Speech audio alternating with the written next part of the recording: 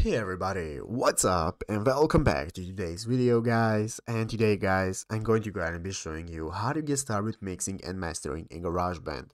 This is a very simple thing to do, so make sure to watch this quick and easy video till the very end and follow my steps correctly so you can make sure this works the same for you and you can do this yourself. But yeah guys, let's get straight into it. So the first thing you want to do is to go ahead and open up the official GarageBand application on your mobile phone if you're not already. If you do not have the application, just go to the App Store and download it. And after opening it up, you'll be greeted by this main page right here, which is the home page where you can find all the instruments you can play. You have your audio recorder right here and so on.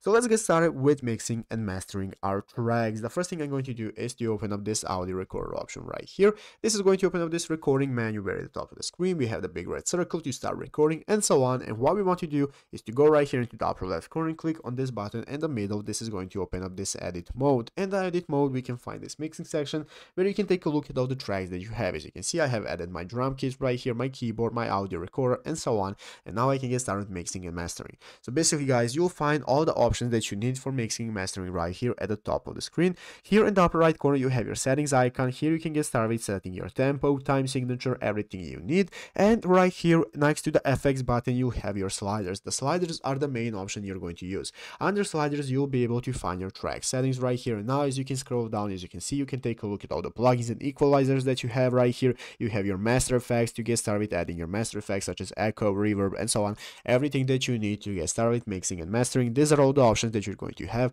on your iPhone. On Mac you'll probably have more options, but this is the section that you'll want to use on your mobile device. And that's how to get started. So I hope this video was helpful. If it was, make sure to leave a like, subscribe to the channel. So guys, thanks for watching, take care and bye.